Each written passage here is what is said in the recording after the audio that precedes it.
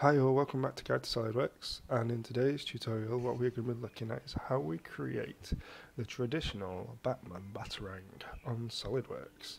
So this should be it's going to be a little bit fun, and we're going to try and create this model. So let's have a go, and I hope you enjoy. If you're new to the channel, please subscribe, and if you are a returning viewer, please hit that bell icon so you get notified when I release new content. Also, if you can leave any comments at the bottom about how you think the content is, or if there's anything you'd like me to have a look at for you in the future, please let me know and I'll try and get back to you ASAP. Right, let's dive in. Okay, so we're going to start the sketch and we'll go onto the front plane. Oh, exit that. Let's go onto the front top plane. Start sketch on that plane. Okay, so I'm going to start from the origin. I'm going to set a center line, and that center line is going to be the maximum height of my Batarang, which is going to be 150. Okay, so from there then, I'm going to start this bottom corner and work my way up. So I'm going to take an arc, starting from this position, drop some in there, and we'll create that arc like so. Okay, and from the end of there, a line that comes straight across. And now, what I do if I come off that, I've got another line. If I zoom in, if I take my line back to where I started, I'll get that yellow box around my point. Come away now, and it'll turn it to an arc rather than a line. So what I want to do is create an arc going in the opposite direction, have a play with it until it comes out. Come on.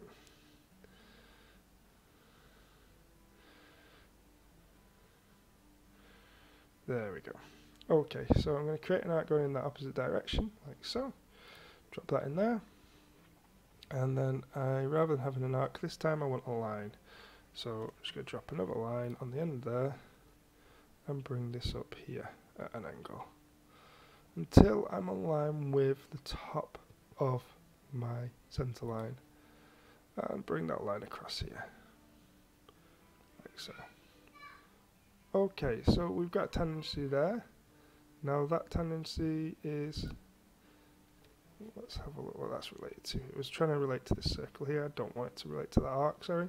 I want this tendency to relate to this arc here, like so there. And I'd also like a tendency between there and there, so I can make them two have a nice relationship. I'm going to put some sizes to this before I move on to the rest. So let's get my angle or radius of this arc here. So my radius there is going to be 100, and my distance from there to there is going to be 140. Okay, now I'm going to have the height up from there to my origin, which is going to be 75, and that drags that up like so. Now if I make this top point here and this point horizontal aligned, then I know I'm in the right sort of area of where I need to be. Put an angle between these two, and that's going to be 35. I'll just start to manipulate this a little bit. Okay, so now it's giving me issues with this. So if I just take that relationship away there, and we've got that arc in place. Now I need the radius of that arc there to be 45. So we've got that as 45 now. And my distance out from here to the end, all the way across, is going to be 220, giving me that shape like so. Okay, so let's pull this across. So from here to here, I know that taking me to the same position on the mirrored opposite side is going to be 1, 3, 4. So that takes me up to that point. Now this allows me in here to put the extra shapes in that I want. So I'm just going to zoom in. So we're going to work in this region here now. So I'm going to start with an arc, come from here, just going to drop it down there, like so. Okay. And then from that arc, I'm going to create a line that's going to be tangential to that arc. Now at the moment, it doesn't matter where it is, and you can manipulate the angle of that now. And the angle of that is going to be 8 degrees, which will just pull that around. Okay, let's drag that across so it's not miles away. I also want the radius of this arc here, and that's going to be 40, like so. Okay. Now, we've got a lot here. It's quite a lot of movement in this section. So let's start getting the rest of this together.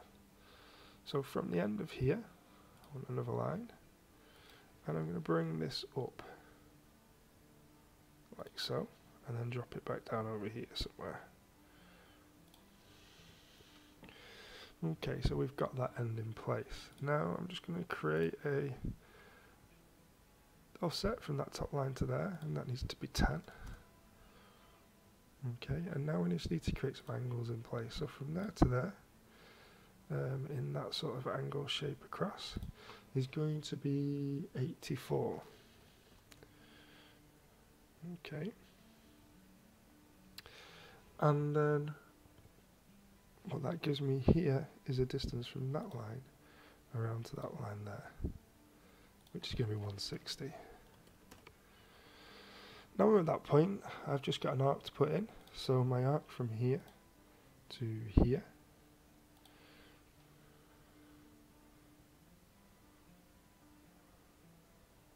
like so. Now what I want to do is take this point, make it coincidence with my centre line, and I can put the angle in of that arc now, which is going to be 30 degrees. Okay, so that's just pushing that back slightly now. Now the position of that arc down to here is going to be 50, and then I want the distance from there to there. Now that distance is going to be the mirror image position across the other side, which is going to be 24, like so. Okay. Now we've got that in place,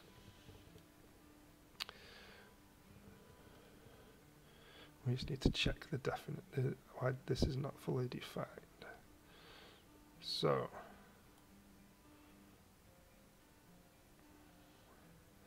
we've not got the depth down of this here.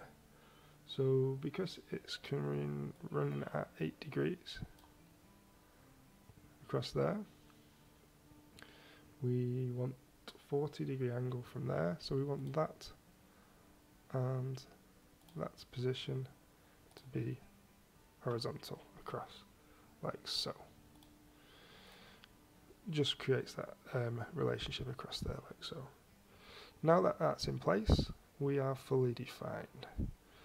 So with that being fully defined, I can now mirror this across. So I'm going to highlight everything on that side, click the mirror tool, so that picks all them lines, and I'm going to mirror about this center line here, and that creates the same shape on the opposite side, like so, and tick across there. Okay, so we've now got that full Batman sketch. So the complexity of the sketch is quite detailed. There's a lot of relationships and dimensions to include in there. So if you are going to go, please, if you do make a mistake, really take your time to check over them, the sizes that you're working with, because there are a lot in there to follow and keep track of. So just do the best you can. Okay, right, so once you've got all them sizes in place, we're now going to extrude that. So features, extrude. I'm going to extrude that by mid-plane by, let's say, 5 mil. Okay. And we've got our Batarang shape. Now, what we have here though is a sharp edge all the way around the outside. So let's put that edging on there. The way we go around doing that is using the chamfer tool. So if we go to chamfer, now I'm going to do chamfer distance by distance, and what we're going to do is asymmetric rather than symmetric. Symmetric means it'll be the same in the going across as it would be going up. So if you take the symbol as your example, so D would be the same as D here. What I want is these two D's here to be different. So D1 I'm going to have as one set value, and D2 as a second set value. So let's take this position here. Now at the moment it's picking up D1 is the distance I'm going back, and D2 is the distance I'm coming up. So I want D2 to be 10. Excuse me. And I want D1 to be 2.5, as it's half that distance of that Batarang. I can then follow that all the way around that front face.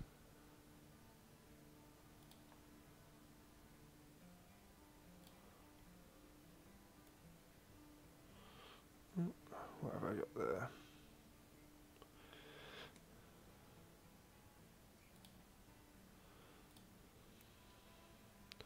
Let's get everything on the right size.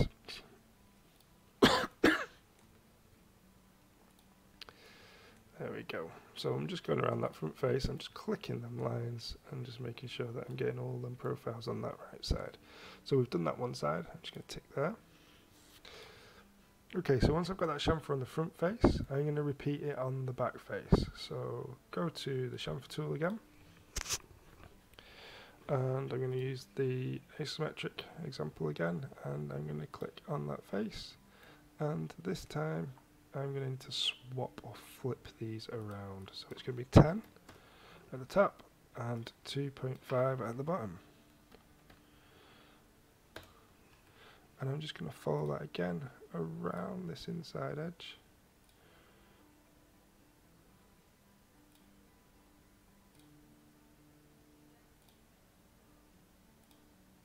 Like so. And tick there. Now you'll see the completed article in terms of the model. What we just need to finish it off with now is adding a material. Now, because of the colour that these are in the original Batman series, I am going to go to my material, edit the material,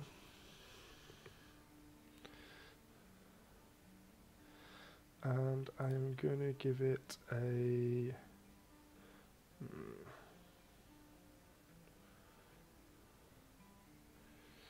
okay, rather than going through that method, I'll right click on the face, go to the appearance, I'll make the body appearance, let's go to a gold colour, polished gold, like so. Okay, and we have our finished Batarang. From there then you can just render that up and you will get your finished view. So if we just pop to the render tool, I'm just going to do a final render.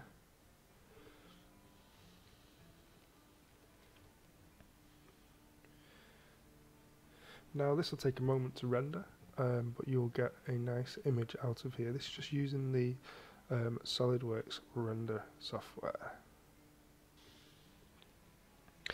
And as you can see, as the rendering's starting to develop and finishing off developing, you get something that looks a bit more like your traditional Batarang that we get in the movie.